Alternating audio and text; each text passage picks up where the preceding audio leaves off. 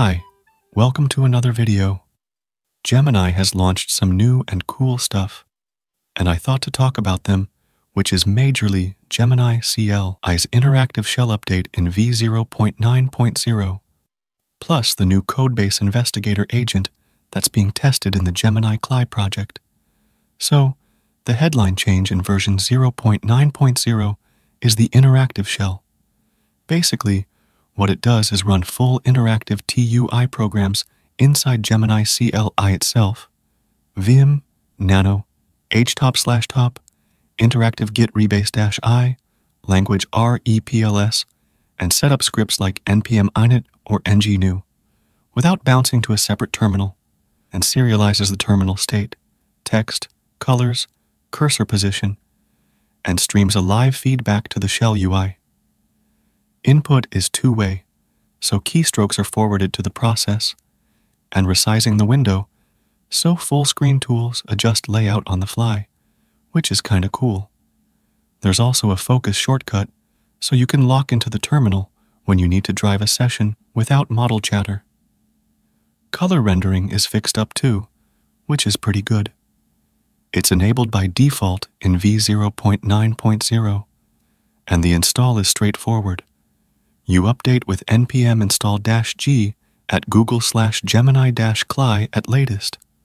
I mean, I liked it because interactive git rebase-i and quick vim edits no longer break the flow or force me to hop out and lose context, which is quite awesome. Now, the second thing is the Codebase Investigator agent.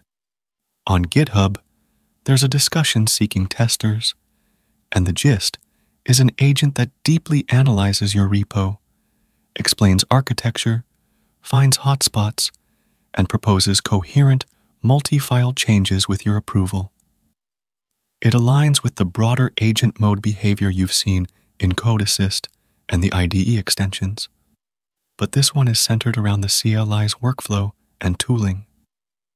The aim here is that you can kick off a review or refactor plan at the project level and then accept or reject the changes step by step. Think scan, plan, change. Practically, it means you ask for a higher level map of the codebase, get a plan with diffs, and then decide whether to apply each chunk. Checkpointing and rollbacks are part of the general flow in the ecosystem, so even if something goes sideways, you're not stuck. That's the part I really liked, because multi-file edits with control are insanely good for bigger cleanups, which is quite awesome. However, it's still in testing, so you'll probably see rough edges, missing knobs, and edge cases with very large repos. So, there's that. Anyway, let's jump straight into a quick demo flow. But before we do that, let me tell you about today's sponsor, PhotoGenius AI. PhotoGenius AI is an all-in-one AI-powered creation suite that lets you type anything and get stunning visuals instantly. Now also the best place to use Google's Nano Banana for images and VO3 for videos, plus affordable 3D model generation. Inside the image playground, Nano Banana shines for fast, high-quality image generation, and you can add reference images and do edits right in the tool. You also get Flux, Stable Diffusion, Kandinsky, and more in one place. The video playground supports Google VO3 with and without reference images, and you can render in different styles without the usual complexity. Great for coders who want results, not knobs. For 3D, you can upload a PNG, think a Lego build or a simple robot, and get a printable model. Cheap, quick, and surprisingly clean for rapid prototyping. Pricing is among the best for VO3 and Nano Banana, and you still have access to about 10 other handy AI tools like avatars, background removal, logo, emoji, ads, and app icons in the Creative Tools suite. It starts at a low entry price, and you can take an additional 30% off with my coupon code KING30. Check PhotoGenius out through the link in the description and try it for yourself. Now, back to the video. You can just go to your terminal, update Gemini CLI to the preview version, and verify.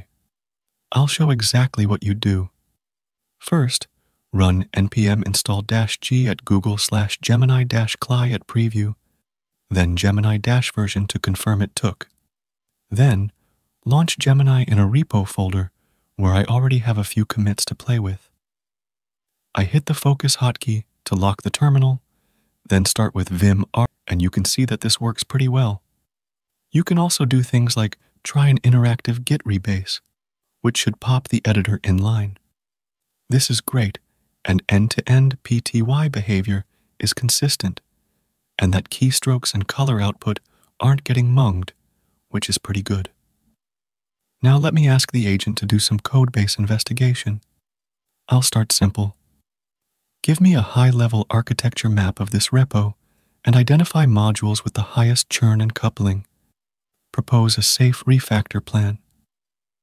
If you remember, the CLI can snapshot the directory tree at startup, and for smaller repos, you can use an all-files ingestion flag, but I prefer tool-driven reading and search for big projects to avoid timeouts and token bloat. The agent returns a structured plan, targets, diffs, and sequencing. I'll ask a follow-up. Focus only on the logging layer and config. Replace ad hoc loggers with the project wrapper and fix imports. It proposes multi-file edits.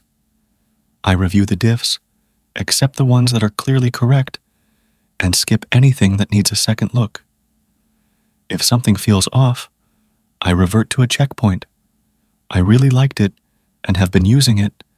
That's why I thought to share it with you guys as well, because coherent multi-file edits with guardrails are super cool. A few honest notes. The interactive shell is excellent, but platform input handling is still being refined. So depending on your terminal emulator or OS, you might hit occasional weird key combos or edge cases. Not bad at all, but keep expectations reasonable. Large repos and very deep TUIs can stress buffer handling. On the agent side, project scale analysis is amazing when it works, but performance can dip with massive monorepos, and some diffs will require human review anyway. Also, if you relied on older tool invocation patterns in other products, the ecosystem is moving towards MCP servers and agent mode integrations for external services, which is both more flexible and occasionally a bummer for muscle memory. Pricing and quotas differ by auth mode. Pro/Ultra tiers have higher limits, which is pretty good, but do keep an eye on usage. Finally, there's no magic SDK for the investigator piece in the CLI yet. It's a feature wave under active testing, so documentation and knobs may be basic right now. The v0.9.0 interactive shell removes a nagging friction, no context switching for TUIs, and the Codebase Investigator agent brings a project-wide, controlled change workflow into your terminal. It's a pragmatic combo. You stay in context, you get two-way interactivity for your tools, and you get scalable analysis with approvals and rollbacks.